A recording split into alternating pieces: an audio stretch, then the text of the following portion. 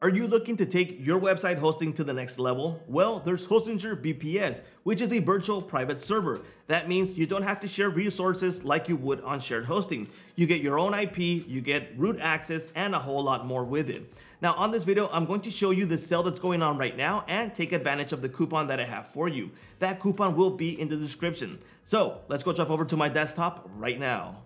Okay, this is Hostinger's main website, and if you guys want to check out VPS, head on over to the hosting tab on the menu, and you're going to find VPS hosting. Like I mentioned before, dedicated resources to scale. The difference with VPS and shared hosting is that it's more dedicated to more power and you're not sharing resources. On the plus side, there's shared hosting that has a great price. It's unbeatable. You get access to hPanel, which you get emails and benefits of installing WordPress sites, PHP sites, which makes it really easy. On the other hand, you have the VPS that you need a VPS Manager, which I will be showing you a demo of how to install one of them to manage the websites inside of the VPS Manager. So it's a give or take. If you need easy to use, there's shared hosting. If you need more customization and more root access, well, there's VPS. So a lot of benefits come into VPS. Now, there's several plans available and you get a great discount with the plans that you get in the beginning. Plus, you get all of this. For example, let's see all the features for these. There's different types of VPS and it's gonna depend on your needs, what you might need. So for example, with VPS 1, you get 1 core, 1 gigabyte, 20 gigabytes of storage, multi-core Geekbench score. So that's the score that you get with that type of resources. And you're gonna say, well, that doesn't sound like a lot, but remember, this is dedicated. Let me hover over to the RAM, like it says right here. This is the amount of memory given to the server. Resources are guaranteed. So that means you're not gonna have anything less than what you have right there. In the other case of shared hosting, like I mentioned before, you are sharing those resources and they go up and down. In this case, it won't happen that way. You get bandwidth, you get INOS limits, which is way higher than you would with shared hosting. The dedicated IP, like I mentioned before, you get access to IPv4 and IPv6, all right? You get full root access. So if you need more access to something because you are installing a PHP site, which is a little bit more complex, it might have different needs. Well, you have root access. So that's really good. You got 100 megabits of network, IPv4, like I mentioned before, and 24/7, 365 days a year support, okay? So a lot of things come with this, all right? Let me show you something really quickly. So like I mentioned before, root access, dedicated IPv4, IPv6 also. And let me show you the deal that's going on right now. So let's just say that we're selecting VPS 2, great price point, limits are good. Let's go ahead and select it, all right? So if I select this, we have these packages. So the more time that you grab this package, the more discount that you're going to have, okay? And what happens if I want to use a coupon? So let me go ahead and remove that coupon. So right now it's $239.52, $239.52. Let me add my coupon code, which is saasmaster, that there, and we get an additional discount. So don't miss out on that coupon code. Like I mentioned before, that coupon will be provided in the description, so you get that additional discount.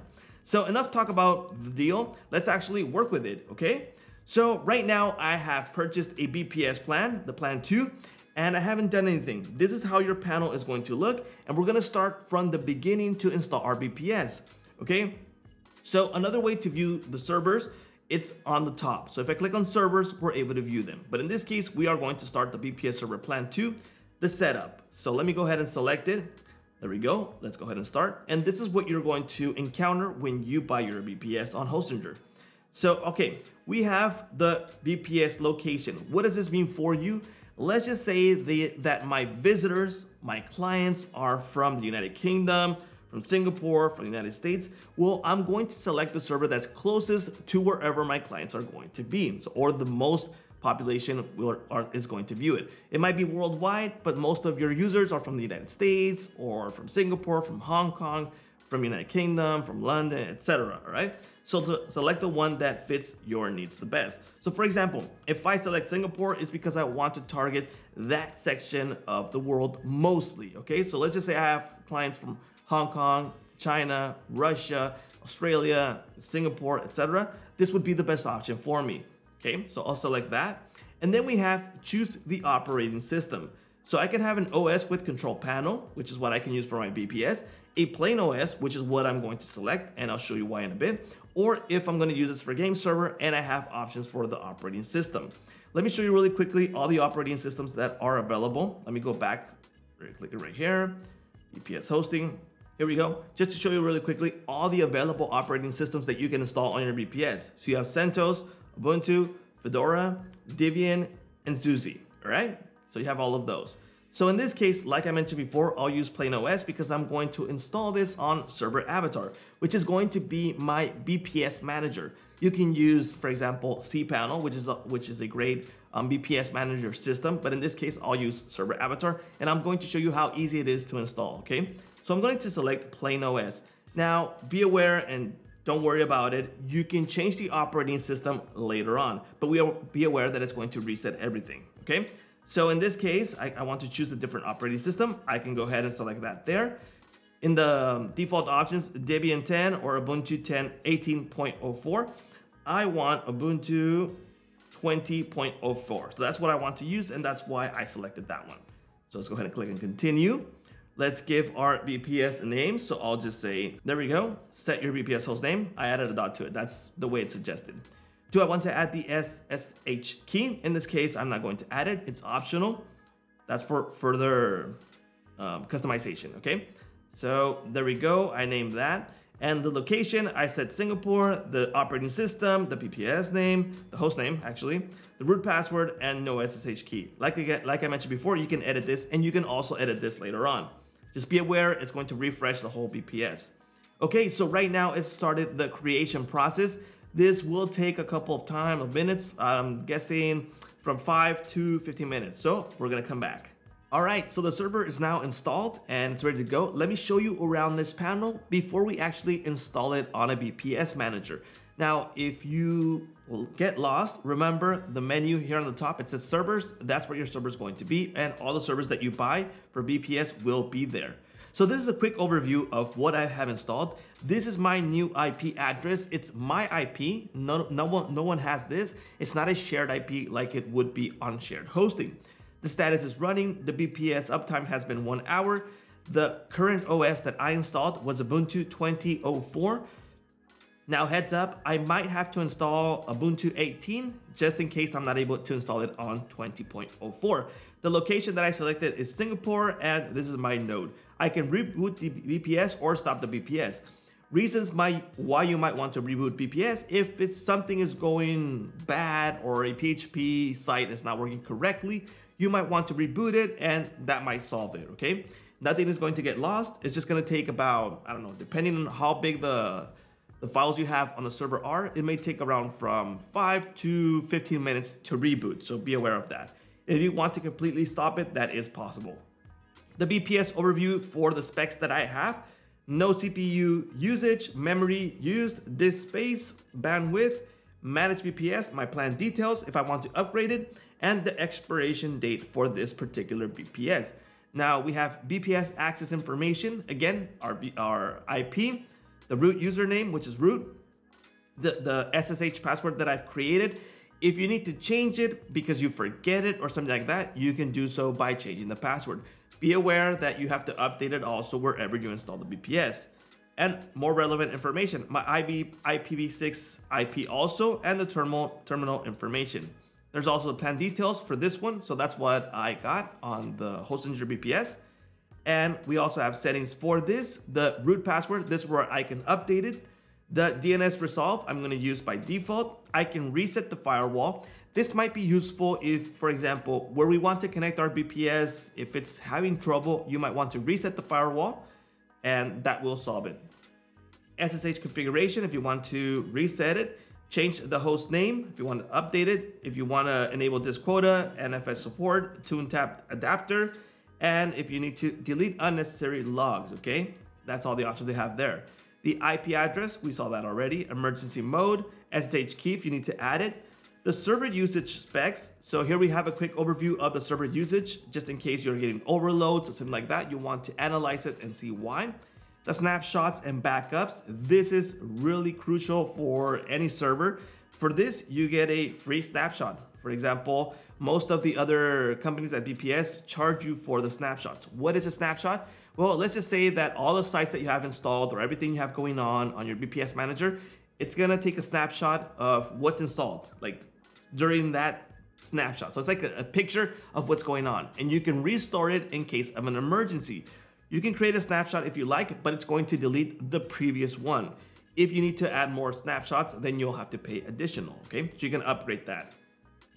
The latest actions, so this is what's been going on the VPS. Operating system, in case you installed the wrong operating system, you can do it from here.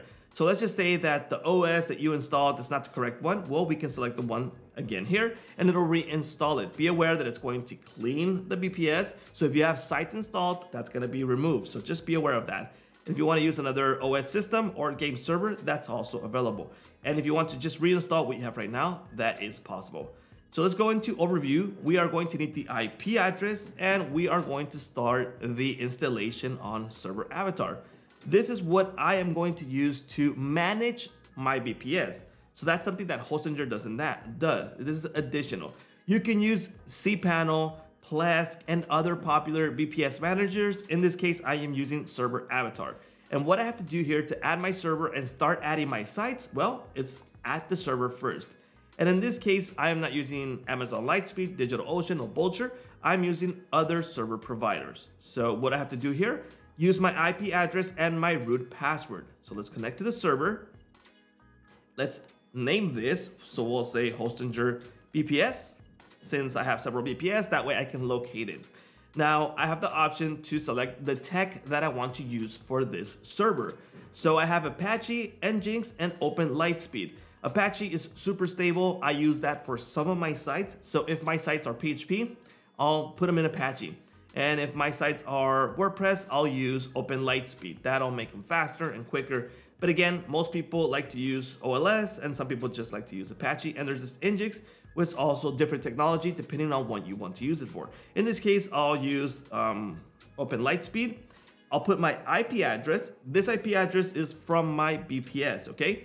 And the root password, again, it's from my VPS. So let me put in my password. Let's go ahead and connect now. Again, like I mentioned before, if it's asking me to change the OS, I might have to do so. So let's give it a try. There we go. And yeah, there's a conflict detected on this clean server. So what I'm going to do is head on over to my operating system. The OS, I'm going to reinstall it to Ubuntu Minimal, okay? That means there's nothing inside of that OS and that won't be a confliction with, with Server Avatar that I'm going to use for the VPS management. So again, it's changing the OS system. So let's give it a couple of minutes and let's go back to Server Avatar in a bit. There we go, it's just been reinstalled successfully, 18.04. minimal version, which is a clean server. Let's go back into Server Avatar. Let's retry. Again, same settings. Let's use Open Lightspeed. Let's name this Hostinger VPS. Let's add our IP address. And yes, we do have the password.